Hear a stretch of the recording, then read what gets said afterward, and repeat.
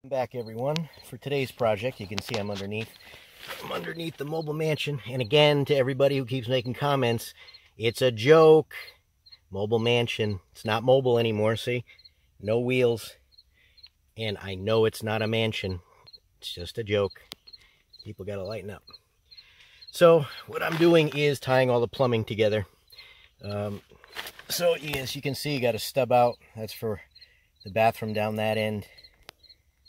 Here, that's a drain actually for the laundry, drain for the air handler. Water connection is up in front there. Sink, kitchen sink, and then all the way down there for the other bathroom. So not too bad. Just a little harder by myself. I thought I was going to have somebody come to help, but they're unable to come. So it'll take me a little bit longer today, but I'm going to do it. And I'll show you, I'm going to tie into an existing septic tank. I'm going to go into a sewage basin with a pump, and it'll be down, all the way down, kind of where that garbage can is. Those are some of my plumbing fittings down there, but that's almost where that basin will be. So that's what I'm going to do now. So I'll just give you another look. So I'll be starting there. There'll be a clean out at the end, and it will work its way down. So I'm going to get to it.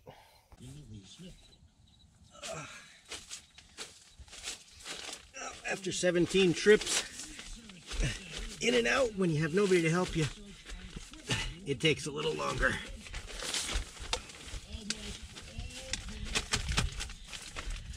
So what I'm doing right now is getting the first bathroom 3-inch line in line with where I want it to go down there. So it had to move over 13 inches. This is on a 45, so it will turn and go straight.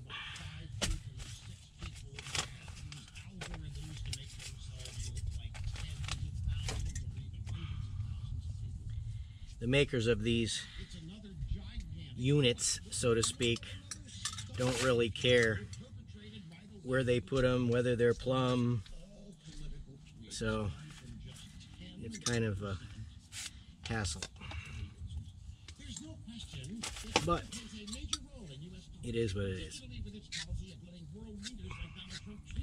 This is primer, something a lot of the places down here in South Carolina don't seem to know what primer is,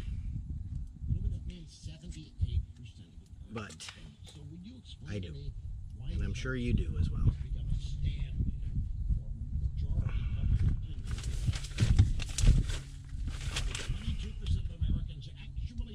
And make sure, I'm not doing this as an instructional video, but make sure that when you put it in, you twist it at least a quarter turn, no more than a half turn, otherwise you'll start to break it's actually a weld, believe it or not. Everybody thinks it's glue, but it actually welds it together. What I use on my water lines when I do underground is called red hot lava. Well, it's really medium, but it's that requires no primer, and that is a definite weld for sure. Okay. And that stuff will set up in 10 seconds. If you don't have it where you want it, it's going to be wherever you just put it, whether you want it there or not.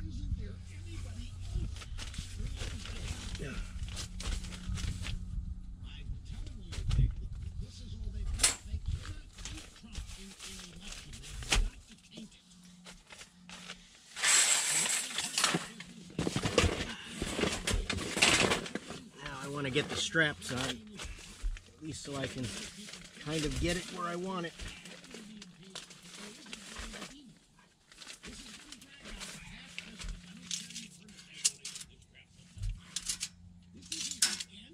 "20 inches to the center." this is what bugs me. Why accept this premise? It's a lie. There is no impeachment. So why talk about it as such? Why react to it as such? Expose it. We're talking about Republican critics. There's no reason to go along with this. There isn't an impeachment. There hasn't been a vote. I'm sure they use Chinese steel, so I doubt this would be too difficult to get in. Where does he grab this? Where is it? He's got a Senate committee that has a big showing committee. He could be subpoenaing people. He could be demanding that he could be doing in the Senate what they're doing in the House, except he could be doing it to the people. Except my fasteners are also made in China, I'm sure. So half the time they don't work either.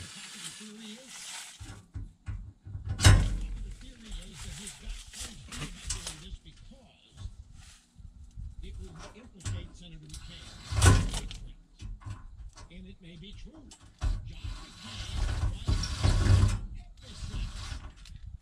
And of course that one's bent.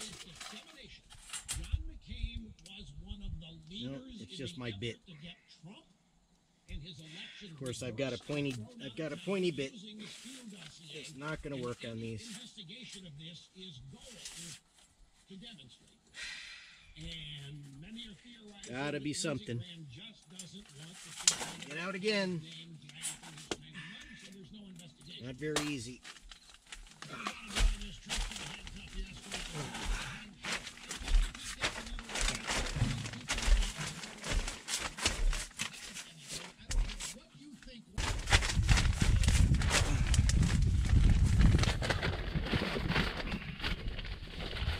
Let's try it again.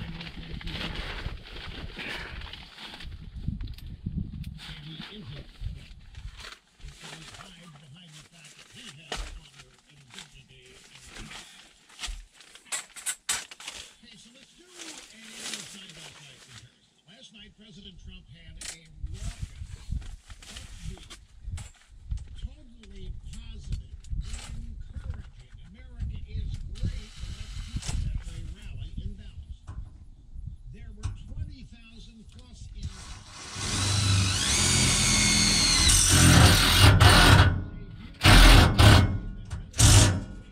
Beautiful. norm each and every day.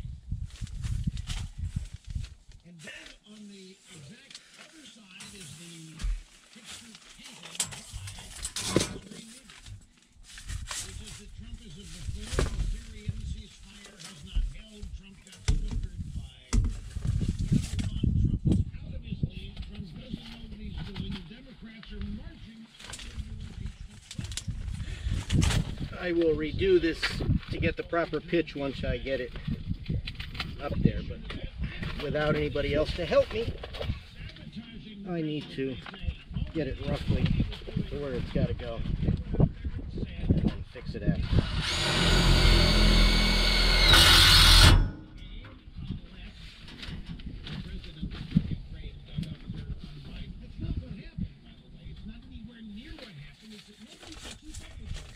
And these are long because I'm going to wrap them in a circle around the pipe, not just loop it underneath it. So I can't cut it yet. It'll be a waste of a strap, but I've got a 1,000-foot roll that I've had since, I don't know, 1992, and it's still probably got 800 feet on it. So I don't have to worry too much that I'm going to waste too much.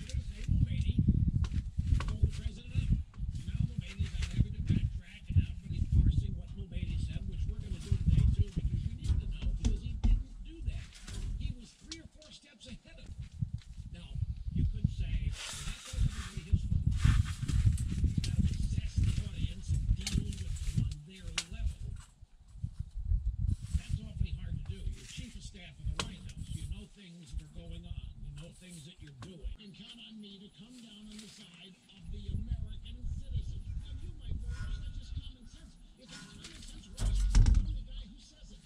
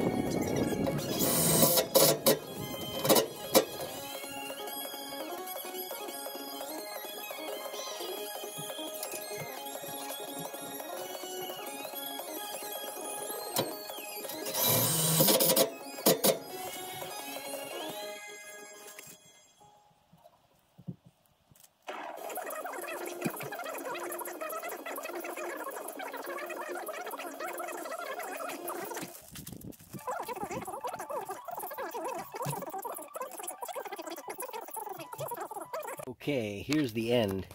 I'm sorry I didn't get video in between. My friend did come today and help me get to the end, which was nice. And I didn't set up any cameras because I wanted to get right to it. So, as you saw in it, I started here, came down.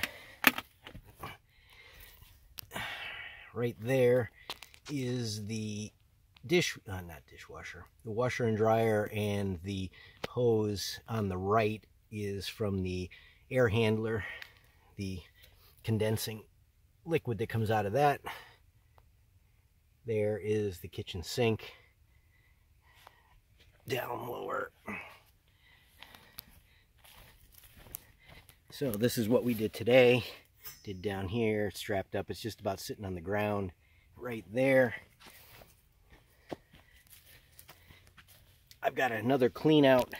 There's a clean out at the start. There's a clean out right there, which is pitched towards the discharge. The last sweep of the bathroom, and right there just goes right out. I had an existing septic. So right here goes down into the ground, comes out into 4-inch, so it goes from 3-inch to 4-inch right there. The pump basin, here's the pump. I'll do a separate video on that, but the pump will be in the hole.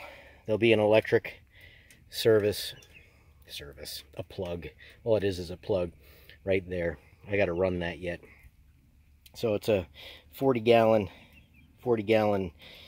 basin, and I just cleared. I have an existing septic tank, so basically it's going to go, where's my finger? There it is. I just cleared through there, right there. So this will come, it'll be a 2-inch discharge, and if you remember from previous video, I cleared all the trees through here, and I put a lot of them in the way, so I had to move those again. But those are gone. I bush hogged it, but I also brought the finish mower over, because that's bush hog, that's finish mower. Bush hog, finish mower. So I'm going to get the rest of this, because I don't know exactly where we're coming in, but I'll show you the septic tank. This was here from the previous owner, but basically, well, it's underneath, but it's under here. So I'm going to dig up around it so that I can find a knockout, and there's a look. So I'm standing on the septic tank, so that's where we got to go. It's about 160 feet from there. It's going to come through here, and right in and go. The last 10 feet, so it'll be 2-inch coming out of the pump. The last 10 feet will be 4-inch to slow the pressure down and the speed so that it doesn't mess up the, I don't know what you want to call it, the viability of the septic tank, because they've got 3 layers in the septic tank so that it won't mess up the top, the scum layer, where it drops in. But I'm going to finish cutting this up because, like I said, I don't know exactly where I'm going to come in. Depends on the knockout. You could kind of see the corner. That's the corner of the tank there, and it goes over to here. So that's what that's going to do. I'll get a separate video on that. My friend is also going to bring a trencher over. I know you guys haven't seen the Kobelco in a while, but that's a bit of a overkill to make a trench for that. So he has a friend that has a trencher, and he was gonna bring it over today, but it's raining, so we've got a lull in the action right now. But he's gonna bring that over hopefully tomorrow, and because we're also gonna run a water line. The water line is gonna run up here, and as we talked about before, it's gonna tie in right over there. So I've got to bring that along with the Wi-Fi. So that's basically it. And I've got 2, whatever you want to call them, inspection boxes. I've got one that's going to do the water, and I've got one that's going to do the Wi-Fi.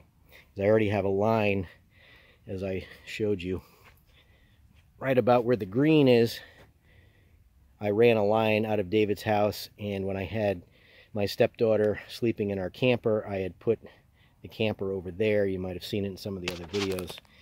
And there was Wi-Fi. David had run Wi-Fi, so I'm going to take that Wi-Fi line, run it down this way. And it won't make it all the way, and I'm going to connect it. I know everybody says don't connect it, but I know other people say you can connect it. I'm not worried. As long as I can get reasonable Wi-Fi out of it, it'll be fine. Cat 5. And just give you a shot of the front. There's the kitchen sink coming out, and that pipe right there is just in case the water heater overpressures. That's what comes out of the pressure valve. That doesn't need to go into anything because it won't hook up. And the water line is right there, so that will come down. I'll have a spigot out of it, a shutoff.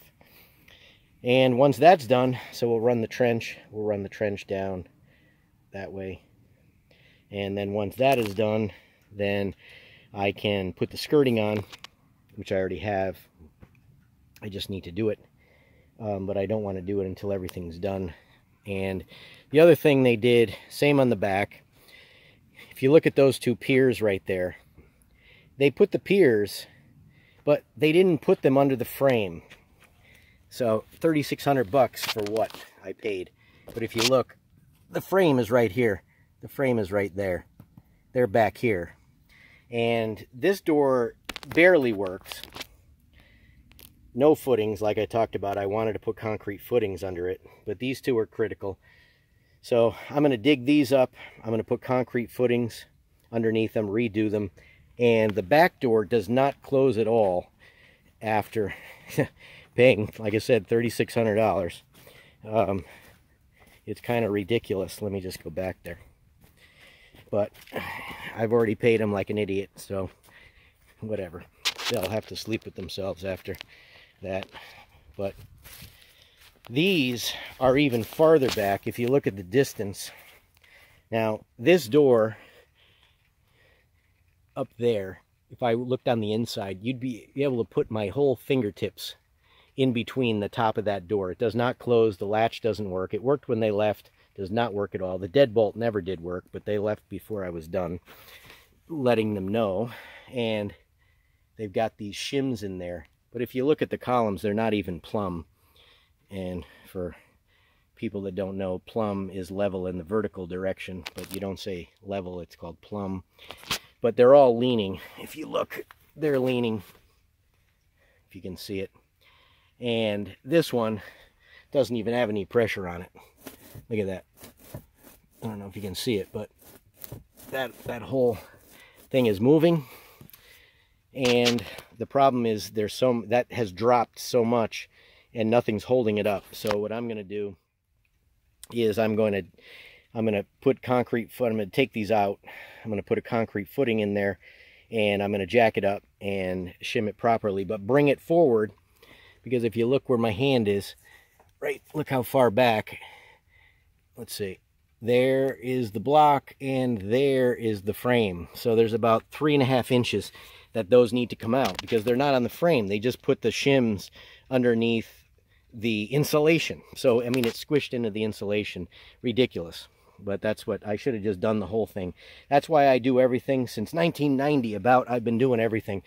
Plumbing, electrical, tile, sheetrock, tape, the whole thing whenever I build a house. Foundations. But that's what you get. You try to trust somebody and you can't. So that's what I'm going to be doing. But like I said, the inspector's coming tomorrow totally to get me power. We still didn't get the power yet. But tomorrow we'll be all set and I can get that in the works. And I'll finish up, and I'll have a separate video of, like I said, of running the water line and the septic line over here. But I really need to get on to David's Memorial area, which I showed you previously in the Sunday video. You can see the flag over there. There we go. And you can see the pile of pavers. But I've got to get working on that, because that bench, it better be coming in, because it's over 3 months already that I've ordered it. And they told me it wouldn't be longer than 3 months, but down here, 3 months is 6 months. But I'll be calling them once I'm ready. So I hope that gives you a little insight on what's going on with that. Again, it's not instructional. It's just showing you what I'm doing. If anybody wants any questions on it, you can let me know. But again, thanks for watching, and I'll try to get up another video as soon as I can, but it's time is precious right now. So again, but I appreciate everybody. I can't believe I'm over 2,000 subscribers. Again, thanks to everyone. And if you're new, please watch my channel trailer so you understand where I'm coming from, and you know what's going on, because a lot of people don't. So, and I appreciate the fact that they're new, but it'd be easier if I don't have to explain everything that's going on. And again, I appreciate everybody's nice comments, and thank you again, and I'll get the next one up as soon as possible. Take care. So to get rid of the tub, it's really not mobile now. Bring it around back.